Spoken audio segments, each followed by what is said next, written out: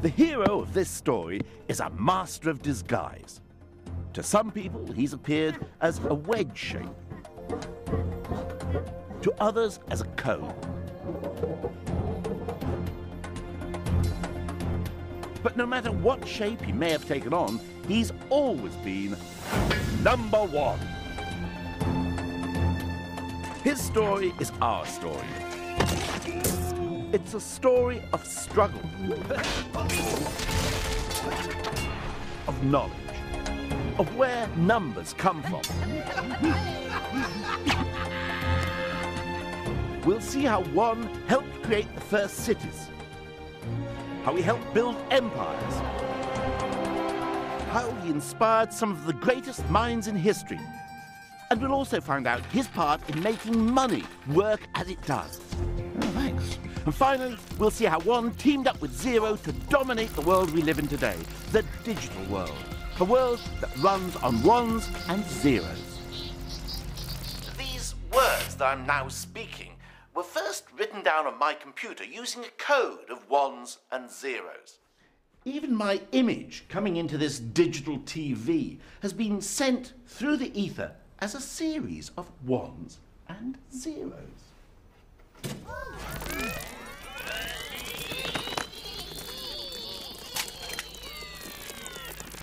So how did these two digits come to dominate our world? They didn't always. In fact, for most of human history, zero simply didn't exist. It's one that really counts.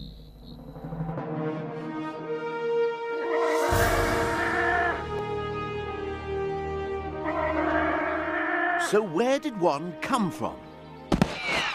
Well, his story begins at the dawn of time.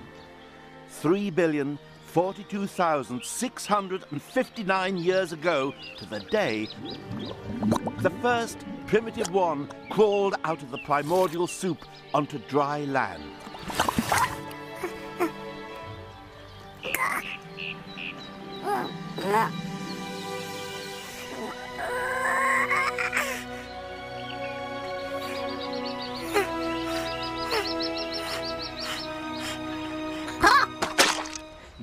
Not really, just joking. In fact, the origins of one are shrouded in mystery. It's a mystery that only our earliest ancestors can answer. At some point, one of them must have been the first human being to use one to actually count with. But when? Ever since man could make marks on bones, he's been, well, making marks on bones. But what about the fellow who scratched marks like this 150,000 years ago? Is it possible that he could have been counting? Could these scratches represent a series of ones? Well, the experts tell us that, giving due weight to the scientific and archaeological evidence, they haven't a clue. What they're now pretty sure about is that one is a lot younger than us. It's not until quite recently, a mere 20,000 years ago, that we get the first really solid evidence that one existed and that someone was using it for counting. Of course, he didn't look like this when he was born. Back then, one was just a scratch on a bone. This bone. It's known as the Ishango bone. It was found quite recently in the Congo. And look, you can see these scratches. We know that each represents a one. How can we be so certain? Well, someone must have been counting, because there are 60 scratches along this edge of the bone and another 60 along this edge. And on the back, they're in equally numbered groups. And you can't do that without counting. The Ishango bone may mark a defining moment for mankind. Zoologists tell us that other mammals are able to count up to 3 or even 4, but not beyond.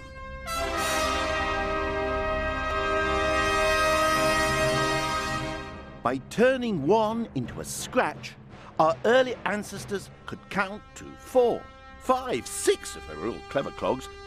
In fact, they could count any number of wands they wanted.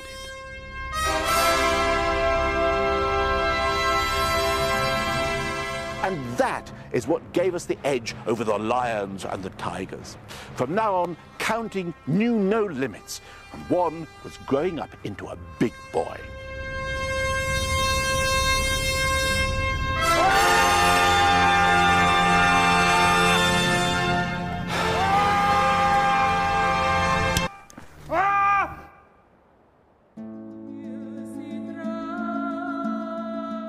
In the meantime, human beings were moving up the property ladder. And that would change one's story forever. They stopped living in caves and started to build their own caves, houses.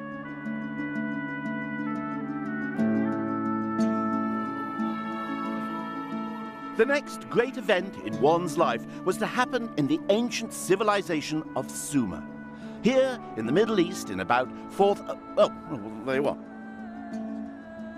Around this time, the people of Sumer decided to give one his independence. They stopped scratching him on a bone and set him free by representing him as a token. This transformation changed not only one's life, but the course of history. The invention of tokens allowed the Sumerians to do something that nobody had done before. If you add notches to a stick or a bone, you can do just that, add. But with tokens, you can take away. So, say you've got 6 chickens and you eat 5 of them. Well, look what you've got. Indigestion. No. You've invented arithmetic. It was the biggest breakthrough in one's life so far. But why did it happen here? To find out, we have to go somewhere where it didn't.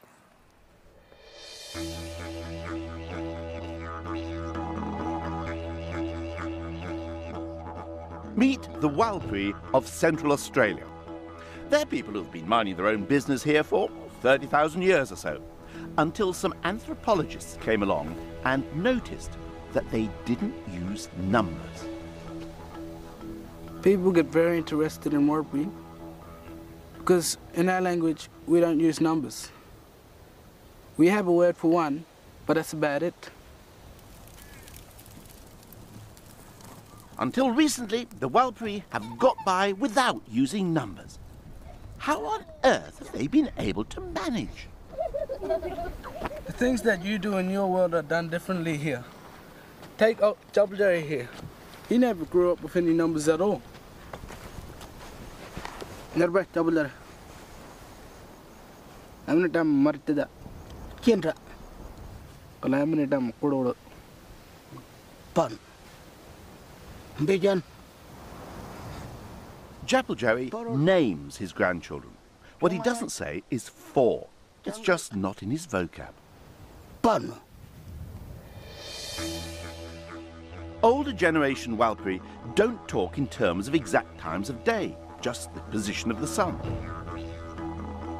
They don't even deal in distances because their land is mapped out not with numbers but with songs, which contain all the information they need. These timeless songs, deeply rooted in their culture, are a source of huge national pride. I should be so lucky, lucky, lucky, lucky in love. I should be so lucky in love. Oh yeah, I should be so lucky, lucky, lucky. The fact is, in traditional Walpuri life, they didn't really need a number system, let alone arithmetic. So why, on the other side of the world, 6,000 years ago, did the people of Sumer feel the need to turn one into a token and invent maths?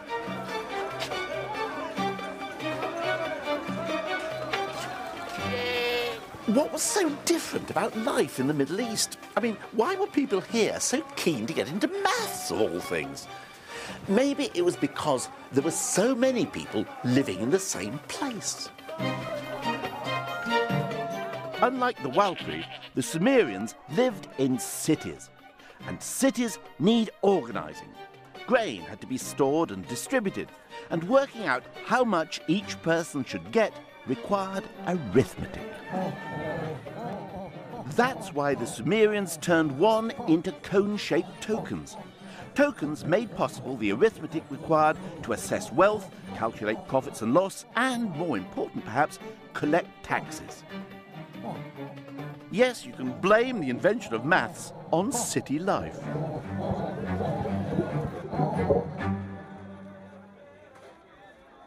The ability to do arithmetic wasn't the only thing the Sumerians needed for their civic programs.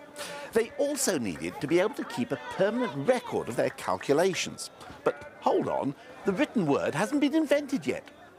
Numbers, it seems, were the world's first writing. It happened like this.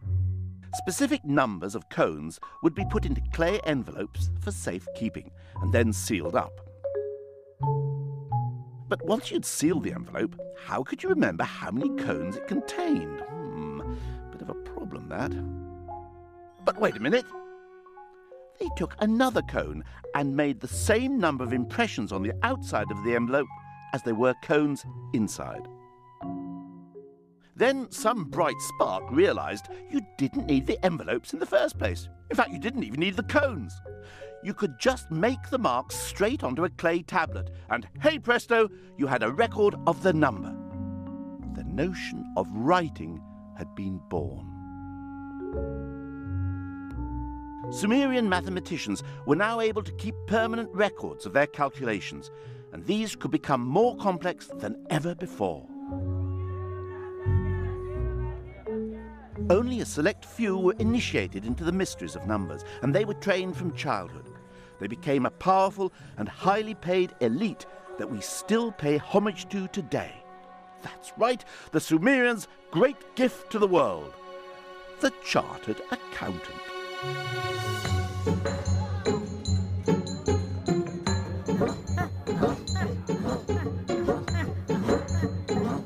One was now disciplined and organised as never before. He became a powerful tool, one that could be used to build empires, which is precisely what happened to one in his next incarnation.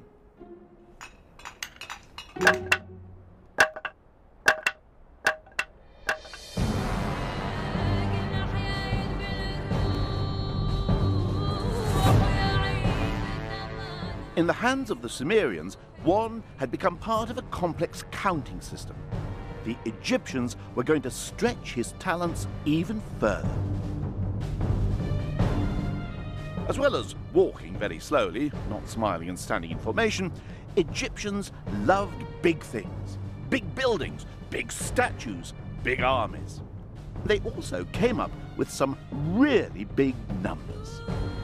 And the way they wrote them down provides a fascinating reflection of the hierarchy of Egyptian society. First come the numbers of drudgery and everyday toil. One was a plain, unadorned line. 10 was a rope. 100, a coil of rope. All humble workaday numbers. But then come the numbers for aristocrats, numbers to impress. 1,000 is a lotus, symbol of pleasure. 10,000, a commanding finger. And then the number for pharaohs, a number the Sumerians never even dreamt of. 1,000,000. The sort of number only a pharaoh would need to count his prisoners.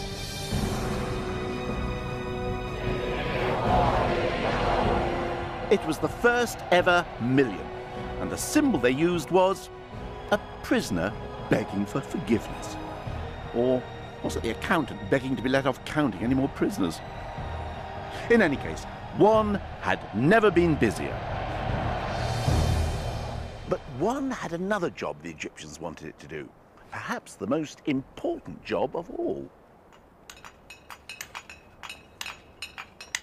they needed him to help out on the building site. The ancient Egyptians were enthusiastic builders with a keen eye for beauty. But you can't create beautiful buildings without measuring things accurately. And you can't measure accurately unless you know what your unit is. That is, what you mean by one. In solving this problem, the Egyptians would do something nobody had done before. They defined their own version of one. They based it on the length of a man's arm from elbow to fingertips, plus the width of his palm.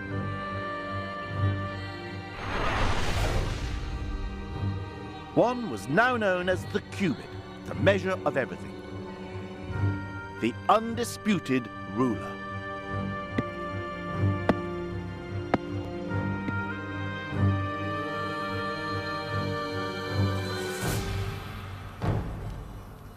These official wands, the master cubit sticks, were so important they were jealously guarded in the temples. From them, copies were made and given out.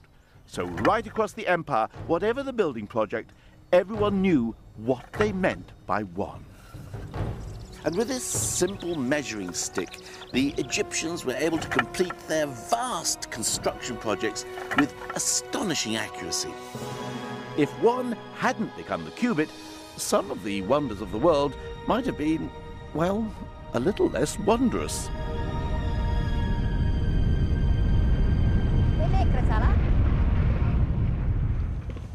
By transforming one from counting things to measuring things, the ancient Egyptians hadn't just opened up a whole new world of bespoke tailoring and fitted carpets. They had made one the measure of all things. One had become the ruler. But its destiny was even more special. One was about to become the essence of the universe.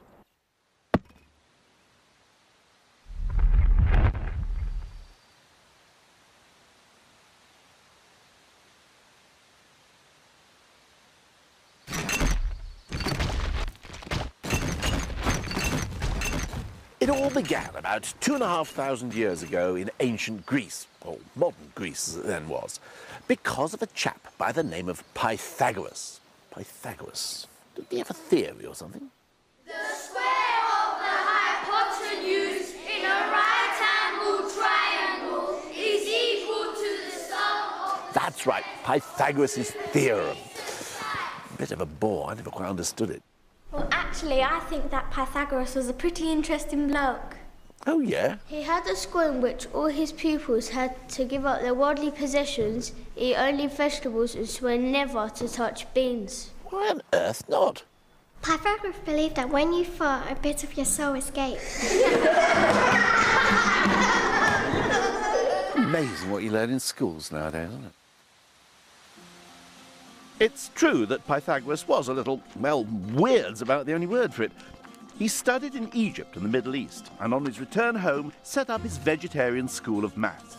Here he devoted himself to exploring the wonders and mysteries contained in numbers. Pythagoras was the first man to come up with the idea of odd and even numbers, and he gave them sexes. One was male, two was female, and so on. He also had a thing about whole numbers, collections of ones. He realized that certain whole numbers make pleasing shapes. 3 makes a triangle, 4 a square. 1 plus 2 plus 3 plus 4 makes 10, which forms a magic triangle. Pythagoras was also convinced that 1 would eventually help explain one of the fundamental philosophical questions of the day. The Greek philosophers were forever trying to find out the one thing that everything is made of. One philosopher said everything's made of fire, another air, another water. Pythagoras said that everything was made of numbers, including music. To find out what Pythagoras meant, I've come to the Waterbury Garden Centre in Oxfordshire. Oh, thank you very much. All I need now is a mathematician. Oh, I'm a mathematician. Oh, what a bit of luck. But if you want to find out about Pythagoras, music and maths, we're going to need some pots of rather different sizes. Good luck. Perfect. Pythagoras wanted to understand why certain combinations of notes sounded so beautiful and harmonious. So if we play a pot, we get a note, la. But if I combine it with the note of this pot, la, it's rather a bad combination. Let's listen to them together. Oh, yes, that doesn't work at all, does it? But if I play this pot here, la, la, that's a beautiful combination. Let's hear them together. But why is it such a beautiful combination?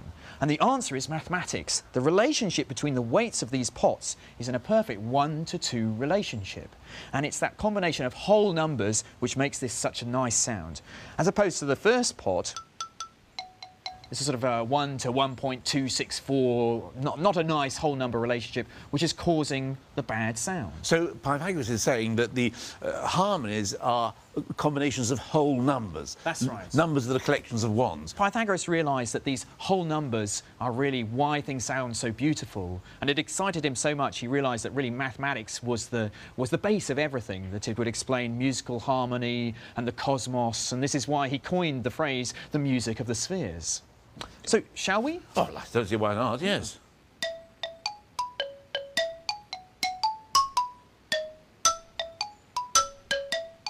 If the beauty of music relied on whole numbers, Pythagoras reckoned, so too must everything.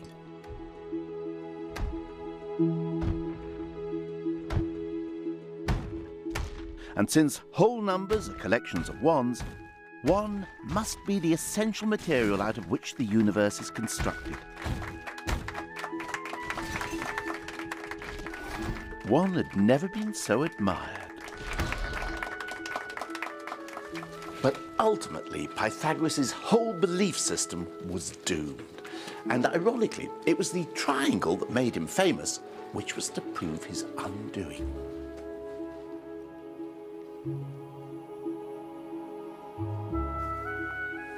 If one was at the heart of everything, it should also be at the heart of every triangle, even the right-angled triangle with 2 equal sides. The problem is, it's not. Pythagoras kept trying to make all 3 sides an exact number of units, but it just couldn't be done. When one of his disciples tried to point this out, the others drowned him. Pythagoras' whole belief system that the world was made up of units was a lie.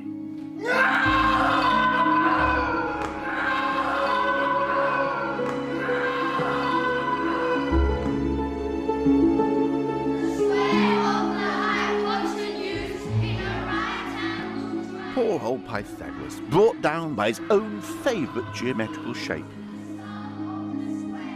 One, however, was about to embark upon a new career. Only first, he would have to become a little less real. Like everyone else before him, Pythagoras couldn't conceive of numbers unless they represented actual things. A 1 was not a 1 unless it stood for 1 chair, or 1 step, or 1 television presenter. But the mathematicians who followed Pythagoras broke free of these constraints. Yep, Archimedes, famous today as the world's first streaker, but in fact the greatest mathematician of ancient times. Eureka! Eureka! Archimedes just loved playing games with numbers, and he took mathematics into the realm of the unimaginable, because in these games he allowed numbers to do impossible things, like working out how many grains of sand you'd need to fill the universe. And yet, daft as some of these mathematical games may seem, they sometimes came up with practical results that we benefit from to this day. For example, he was obsessed with what would happen if you took a sphere and turned it into a cylinder. What would be the difference in area covered? Well, personally, I don't give a fig. But for Archimedes, it was the proudest moment of his life when he finally succeeded in working out the formula. And although it was a piece of pure mathematical bravado, it did actually prove to be amazingly useful in the end. Because thanks to Archimedes, later mapmakers could take the globe and turn it into a flat map. One was no longer the essence of the universe, but he was helping to create a golden age of theoretical mathematics.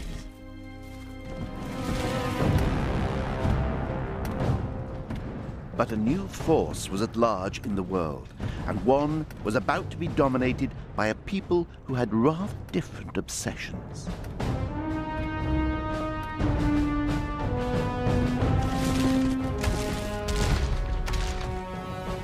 Archimedes lived in Syracuse, and when the Romans invaded in 212 BC, he was in the middle of a particularly gripping piece of calculation. In fact, he was so wrapped up in his work that all he could say was, "I beg you, do not disturb this." Perhaps not a wise move. It was the end of theoretical mathematics in the classical world. The Romans weren't interested in airy-fairy abstractions like how to calculate the weight of all the goats who ever lived. They were interested in power. Whether he liked it or not, one was now a servant of Rome. He had to leave the dizzy world of abstract mathematics behind him and get on with more practical concerns.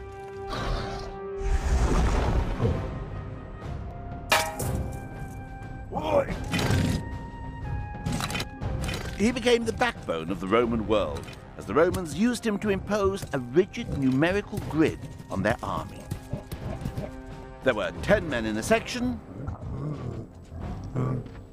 and 10 sections, 100 men, were called a century. 2 centuries were called a manipulus, which means literally a handful, which I imagine 200 Roman soldiers probably were. Even punishments were dealt out on numerical principles. If a legion suffered a humiliating defeat, the entire legion was decimated, from the Latin word for 10, decem. Regardless of individual guilt, one soldier in 10 was killed.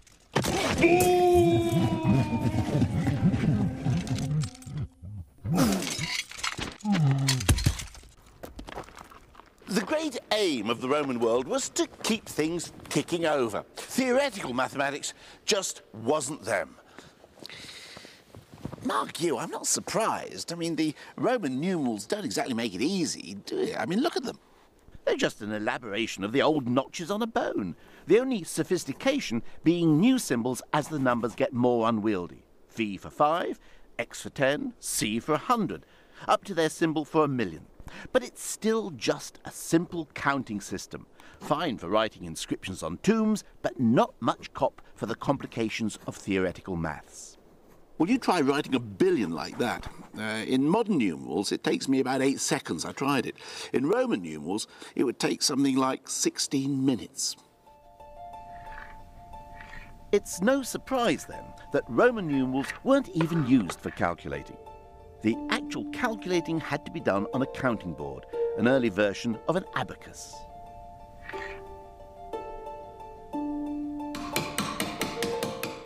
The numerals themselves were just used for recording the results. Maybe it's no coincidence that, unlike the Greeks, not a single Roman mathematician is celebrated today.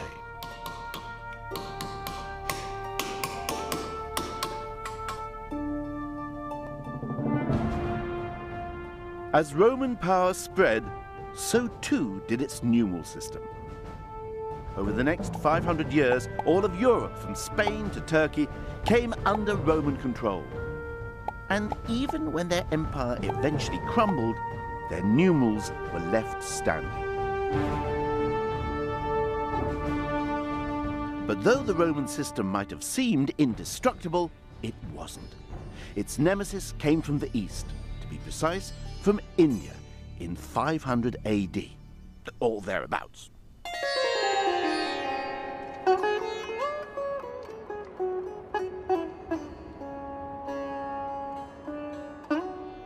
One had an Indian cousin who for some time had been living in a more rarefied atmosphere.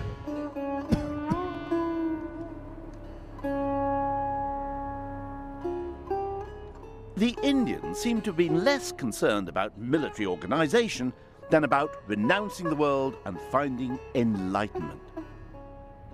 But nirvana isn't just down the road. To reach it is a very, very long journey, which takes a very, very long time. And to convey that fact, the Indians came up with some stupendously big numbers.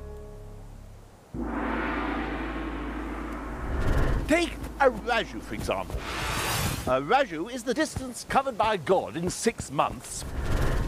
If he travels 1,000,000 kilometres in every blink of his eyelid. Or how about a palya? A palya is the length of time it would take me to build a cube of lamb's wool 10 kilometres high, if I were to lay 1 strand every century. Here's one I made earlier. Well, these were the sort of numbers that could have made one feel, well, small, if he hadn't had a little help from his friends. Unlike the Romans, the Indians devised a system that could cope with vast numbers. They developed a different symbol for every number from 1 to 9. 1, 2, 3. Or if you do them quickly, you get Arabic numerals. नहीं है, अरबी नहीं है, ये हमारा हिंदुस्तानियों का बनाया हुआ है. हम लोग हिंदुस्तानी इसे 2000 वर्ष पहले से प्रयोग कर रहे हैं. He's right, you know.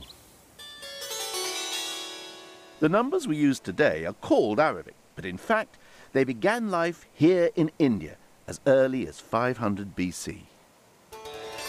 But then, around 1500 years ago, or a little longer if you're watching a repeat of this programme, someone came up with a stupendous, incredible, extraordinary idea. The biggest revolution in numbers since the Sumerians invented maths. A creation that would change the world. They invented an entirely new number. And it's in here, inside this tiny 1100-year-old temple in Gwalior, northern India, is this new number. And after a 4,000-mile journey, I'm finally going to get to see it.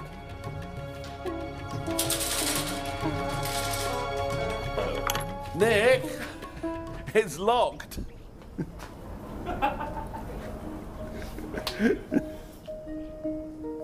So we wait. And while we wait, I start to wonder, how was it that this new number wasn't invented sooner? It's such a simple little number that takes only a moment to say and even less to write. Ah, here he is. But once invented, it transformed the life of one in a way that would eventually change the entire world. Well, here we are. The first undisputed example of India's greatest invention. The new number.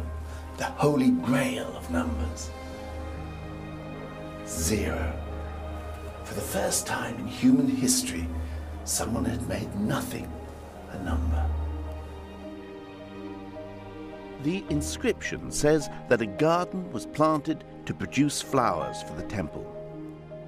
And to ensure that they had enough, that garden had to be 187 by 270 hastas, about 20 acres. Well, while the Romans were using numbers to record their conquests and count dead bodies, these people were using them to make sure they had adequate supplies for their flower arrangements.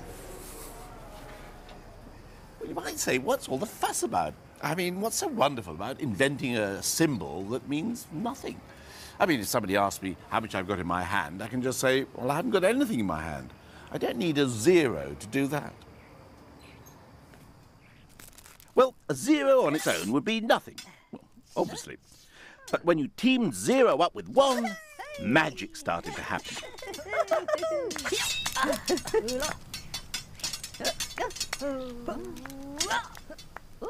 And when they were joined by the rest of the troop, the results were spectacular. With just 10 digits, the Indians could make numbers infinitely large, as well as infinitely small. Now, the Romans couldn't do that. One had found his perfect mate in Zero, and it was a partnership that was going to change the world.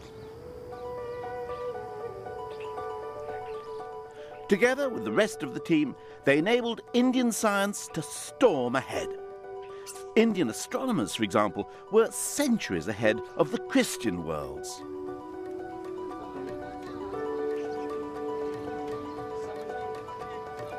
Indian scientists worked out that the Earth spins on its axis and that it moves round the sun, something that over in Europe, Copernicus wouldn't figure out until 1,000 years later. Indian scientists also calculated the diameter of the globe, and they were less than 1% off what it actually is. All this was possible because of 1, 0, and the rest of the troupe of performing numbers. They were a sensation, and their fame soon began to spread across the globe. A conflict with the numbers of Rome was bound to happen sooner or later. But for now, 1 and 0 and their friends made their way across the deserts of Arabia to take on one of the most sophisticated societies of the age, in what is now Iraq.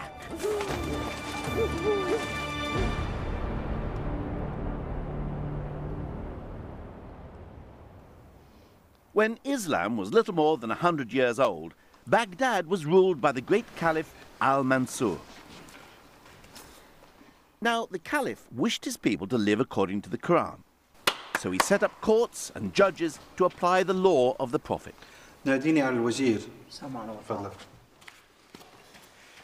Now, the law of the Prophet is full of instructions that require serious mathematical calculations if they are to be carried out exactly.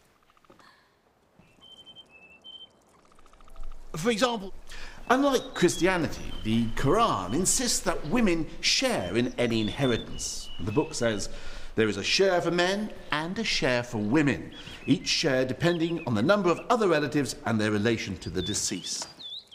Working all that out required fractions and ratios, but these were people who counted on their fingers. It's not like they weren't up to complex arithmetic, it was just their number system was holding them back. But one day, there arrived in the court an ambassador from India. He had to present the great Caliph with a gift of some sort. But the Caliph was a man of infinite riches.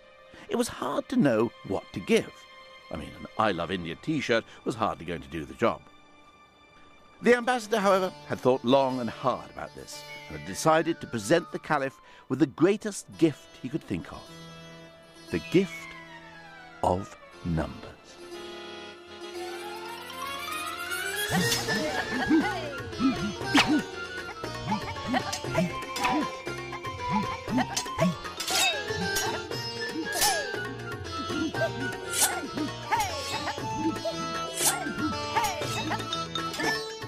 Actually, we don't know for certain exactly how Indian numerals came to be adopted in the Islamic world, but the ambassador story is my favourite.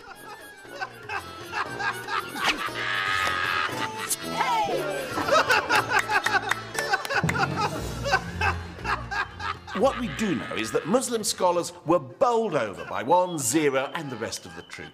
And the most famous of these scholars was a man by the name of Al-Khwarizmi. Al-Khwarizmi. Al-Khwarizmi. Khwarizmi? Al-Khwarizmi. Al-Khwarizmi. That's right.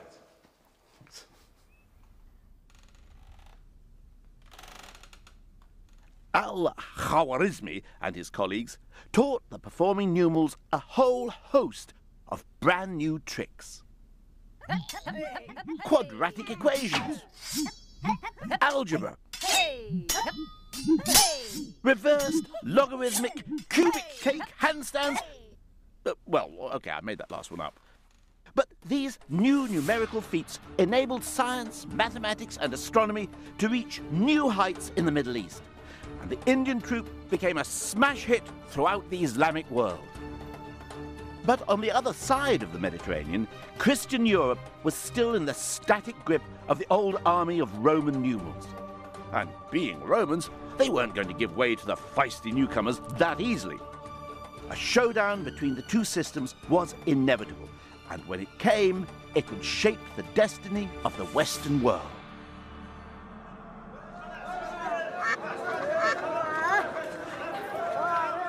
The beginning of the end for the Roman numerals started on the shores of North Africa.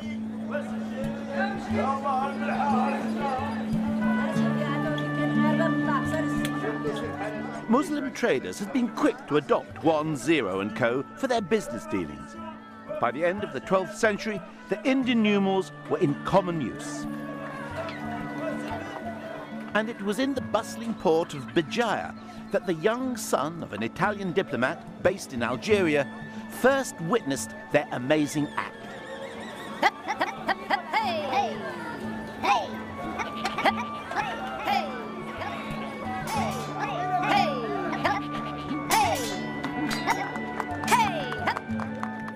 When I had been introduced to the art of the Indians' 9 symbols, knowledge of the art very soon pleased me more than anything else, and I came to understand it.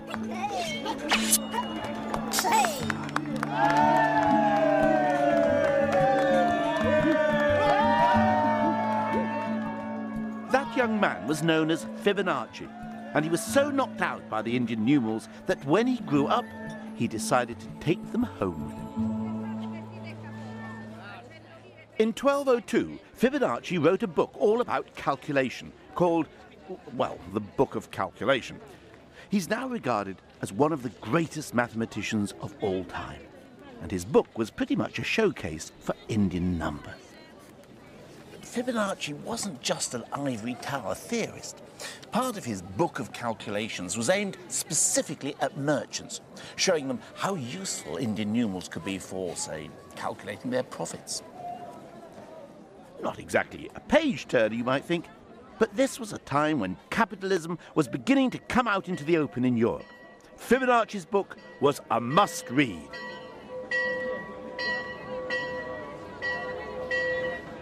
Unfortunately, ordinary people felt comfortable with the old numbers. After all, they'd lived with them for the best part of 1,000 years.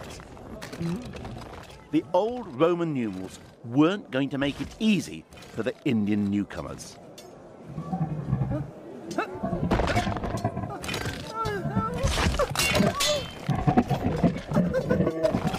And it wasn't just a question of tradition. Your average punter had some pretty good reasons to prefer the old system. For example, many medieval Italian cities had their own currency. So every time I found myself at a new town or a new set with extras in costumes, as the case may be, I have to go to the money changer's bench, or banker, as it's called. A banker was a counting table, basically an abacus with counters instead of beads. The men who operated them, the bankers, had to swear an oath not to cheat their customers. Mind you, if the magistrates find he is cheating me, they'll come and break his bench. And his banker will be rupta, which is the word for broken. And he'll be declared bankerupta, which is where we get the word bankrupt from. Hi. Now, these things, how much can I get for those in whatever place this is?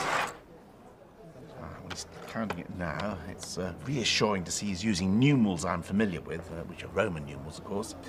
And he's using this abacus, so at least I can see what he's doing. And I get that much. Oh, right, fine. Well, thanks a lot. Nice doing business with you.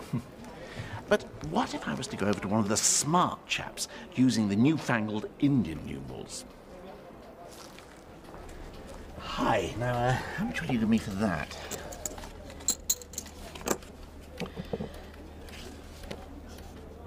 Now, you see, this is the problem. You see, as a medieval punter, I've got no idea what he's writing. I mean, no wonder people were suspicious. I mean, if my bank started keeping my accounts in Chinese, I'd be suspicious. Oh, thanks. I've got no idea how you arrived at that. But thanks anyway. This distrust went right to the top. In 1299, the city of Florence actually banned merchants from using the new numbers in accounts. They had to use Roman numerals. But no number was treated with more suspicion than one's partner, 0. One writer called 0 a sign which creates confusion and difficulties.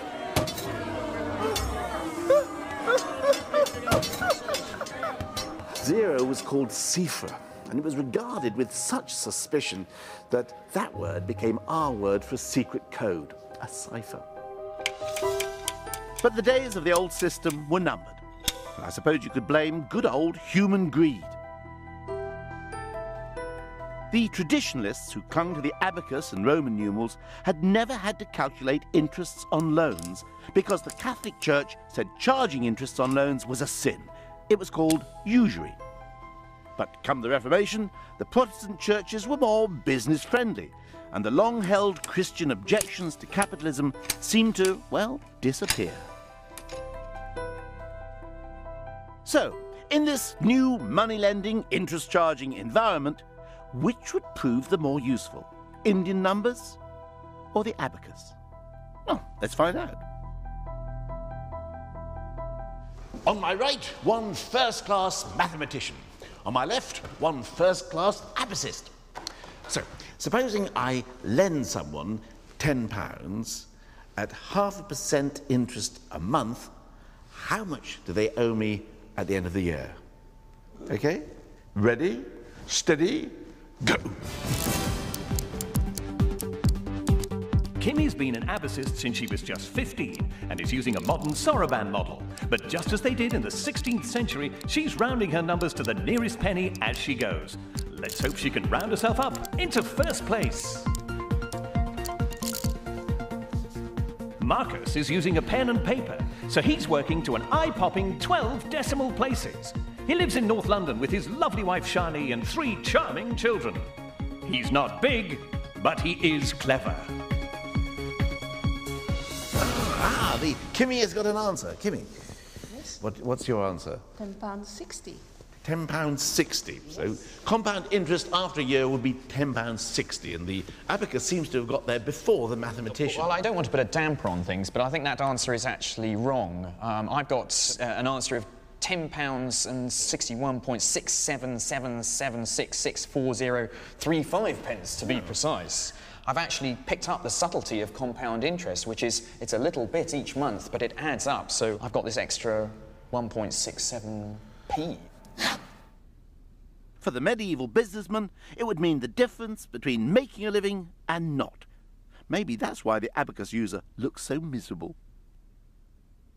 As capitalism gained respectability, calculating interest and compound interest became de rigueur for any self-respecting businessman.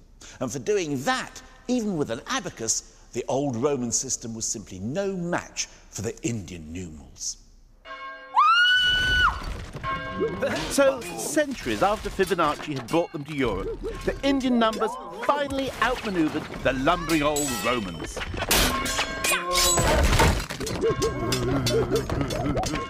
They were quick and versatile, and with 1 and 0 in the lead, just better at teamwork.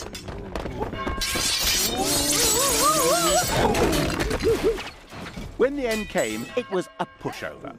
The old Roman numerals were at last bankarupta. But 1 and 0 had even bigger plans for the future, and they didn't include the other numerals. In the meantime, the full troop of Indian numbers took over the Western world. With them, European navigators found it easier to calculate their latitude, and so dared to cross the great ocean out of sight of land. That's how they stumbled on America. And the new numbers became the vocabulary of modern banking as we know it. But there was still plenty of room for that old problem, human error.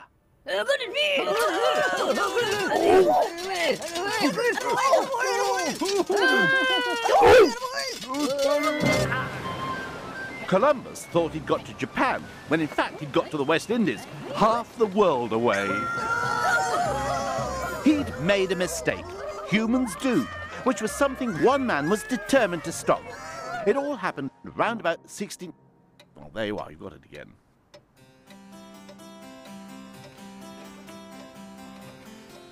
Gottfried Wilhelm Leibniz was one of the greatest mathematicians of all time. He set out to rid mankind of the curse of human error.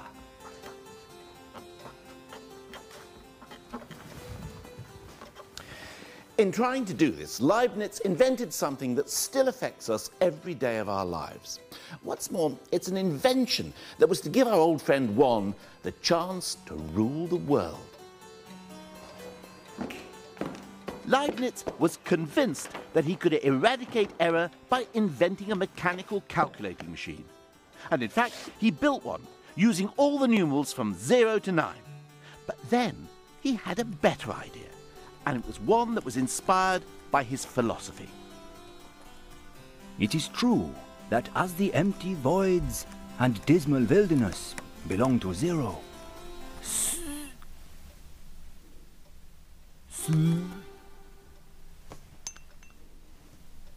so the Spirit of God and his light belong to the all-powerful One.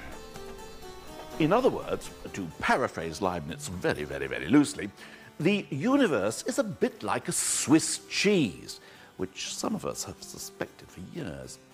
The holes are just as important as the cheese itself.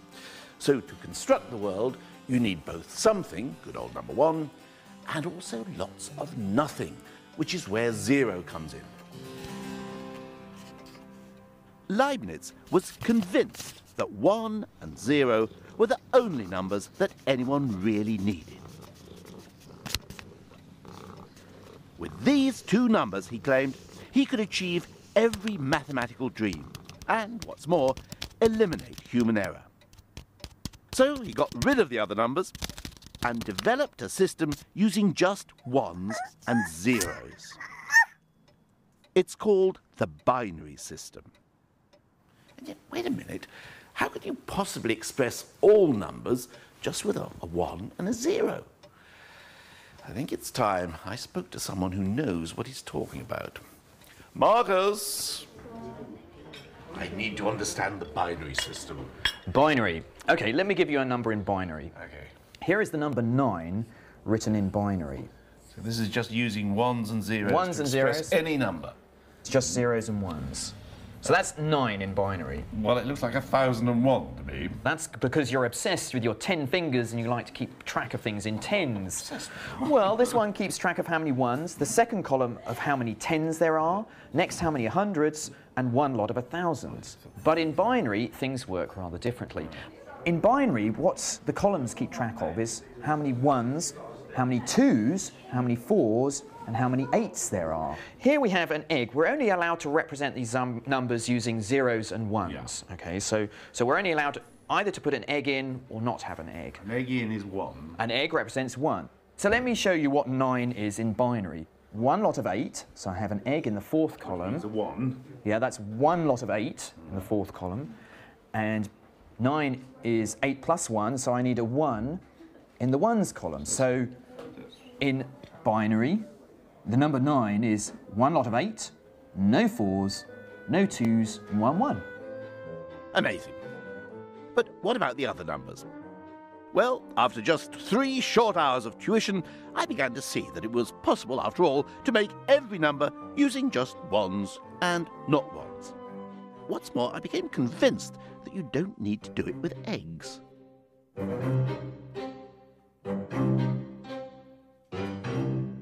It's a sort of mechanical system. It's very mechanical to add the 1s and 0s, and that's why it's perfect for a machine. And a machine doesn't really care too much about how big the numbers get. It can keep track of very long numbers, whilst we're not very good at doing that. What it's interested in is a very efficient way of adding numbers. That's why machines love to put numbers into binary.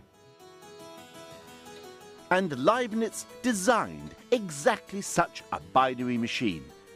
Only his was using metal balls dropping into slots instead of eggs and egg cups.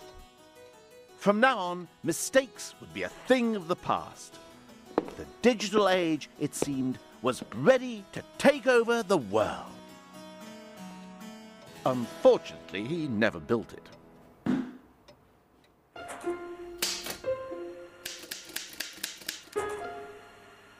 1 and 0 would have to wait another 265 years before they could step into the limelight.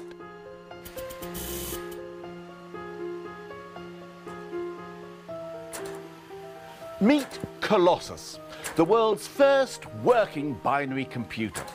It's Leibniz's dream made real. But instead of dropping metal balls into slots, Colossus is electronic. In here, 1 and 0, something and nothing, have finally come into their element as electrical currents, on and off. Colossus was created during the Second World War and installed here in Britain's code-breaking centre at Bletchley Park. It has 1,200 valves, miles of wires, hundreds of mechanical components. But just like all computers today, the beating heart of this machine is 1 and 0. In their electronic binary form, 1 and 0 performed millions of rapid calculations, enough to crack the enemy's codes before the Germans had even sharpened their pencils.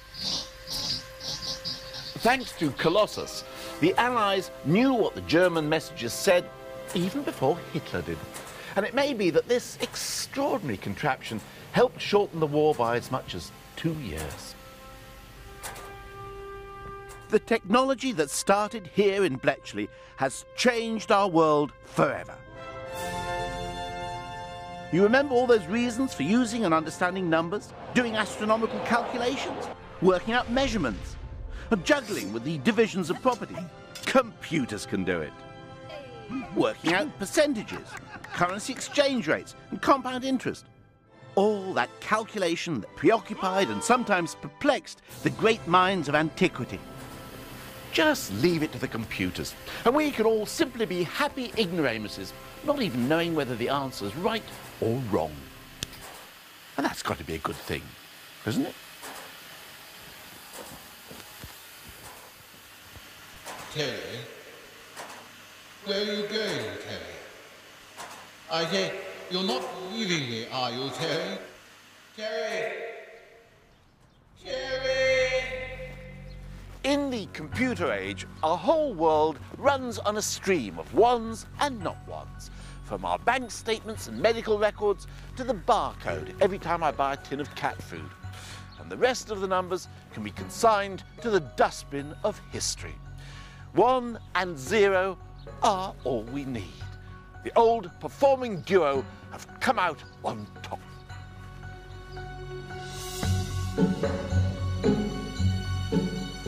Let's just hope we can control the little blighters.